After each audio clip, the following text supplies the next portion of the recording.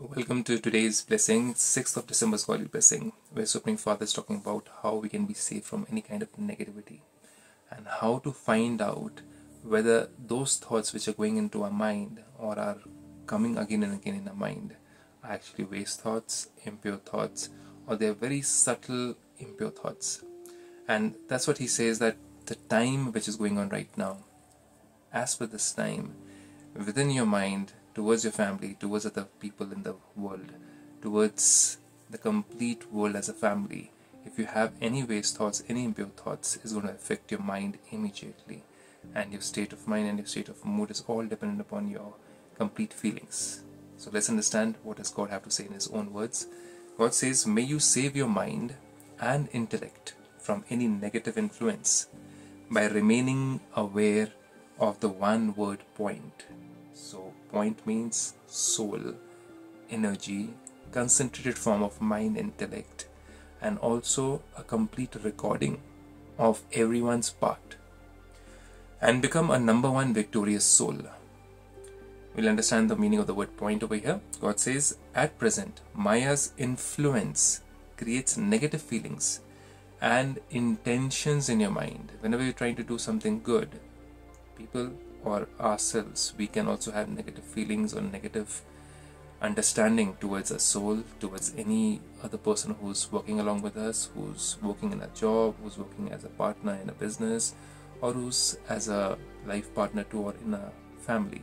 We can have negative intentions and negative feelings because of the past, because of the present situation, and because of our expectations in the future. So God, that's why says that Maya or impure negative inner weaknesses can create all this. So God says, and intentions in your mind and finishes true realization.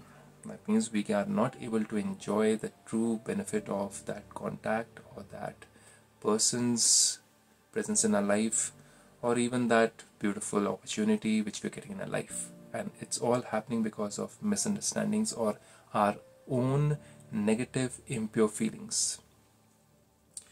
God then says, therefore, adopt a method of safety in advance. And what is that? That I have to have very pure and divine feelings no matter what the situation, no matter what the person says.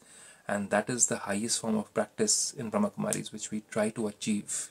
Not so easy, but yes, with meditation, with God's purity with us, it is possible. Alone, it is not. People have tried, and look at where we have reached. We have reached Kali Yuga, even though there are so many different religious sects, so many different gurus and so many different people who are giving the divine knowledge, yet that power of changing the self is not there. That's why meditation, or we say connection with the Supreme Creator, is the most important. And that's what Brahmakumaris teaches us. God then says, the special method for this is simply to use the one word point. I'm a point of light, I'm a divine light. You can see the divine Supreme Godfather's form also over here. People say God is formless, right? Yes, he is not having a human form. That's what it means, formless. But doesn't really mean that he doesn't have any form. Then how do you remember God? How do you do any kind of devotion of God? You can't just do a devotion of nothing. You have to do devotion of something. You have to visualize someone, right? And that someone is a divine being, a divine point of concentrated form of light. And that light, that point itself is the soul. That's how a soul looks. That's the revelation which is happening through Brahmakumaris of God and also of ourselves. We also, just like this, a point of divine light, a concentrated form of energy. And we can call it a metaphysical energy. You can call it the source energy or anything. Then God says, if there are any wasteful thoughts, words or actions, then just put a point. That means put a full stop. I am a soul, and at this present time, if I've got any kind of desires or any kind of expectations from anybody, obviously my mind will not stop. It's going to keep on fluctuating between past and present and future because of those desires, because of those wants.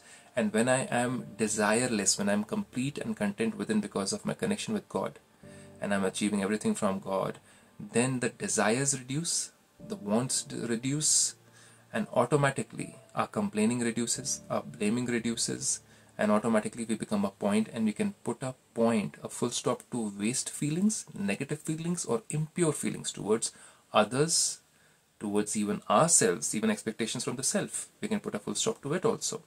And also expectations from people and colleagues and relatives in a family, in a job, or even in a business.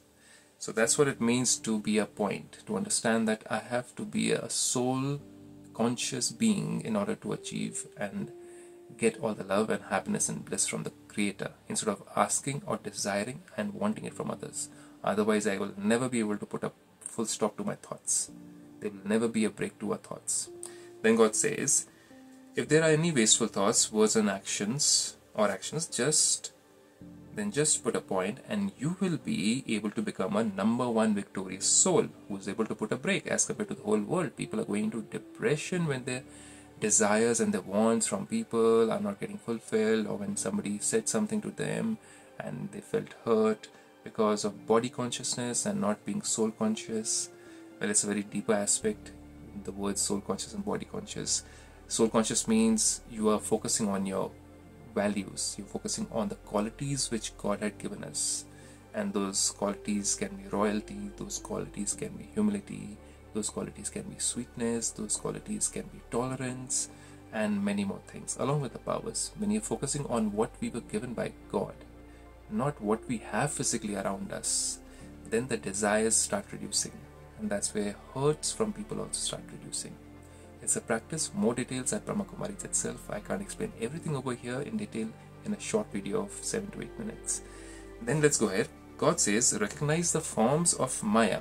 We spoke yesterday in our blessing that it is very subtle form of irritation and frustration, which is also a part of anger. And imposing laws, forcing people to do certain things is also part of anger.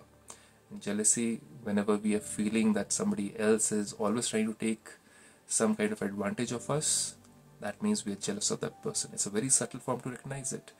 It doesn't come easily to our mind, and God says that's what you have to recognize, and I am here to make you recognize that through the knowledge which I impart at Brahmakumaris, a direct, pure, divine knowledge of God. Recognize the season, the time which is going on. We have a season of Kali Yuga going on. It's not a winter season or a summer season or the spring season, it's the season of Kali Yuga. And keep yourself safe from different impacts of people, because the world is going towards more of anxiety and depression. So when you're meeting people with more of anxiety and depression, you're going to have people with very odd or weird kind of reactions towards you, and we need a lot of power to save ourselves, and spirituality and Brahmakumaris is going to impart you that power. With this, Om Shanti.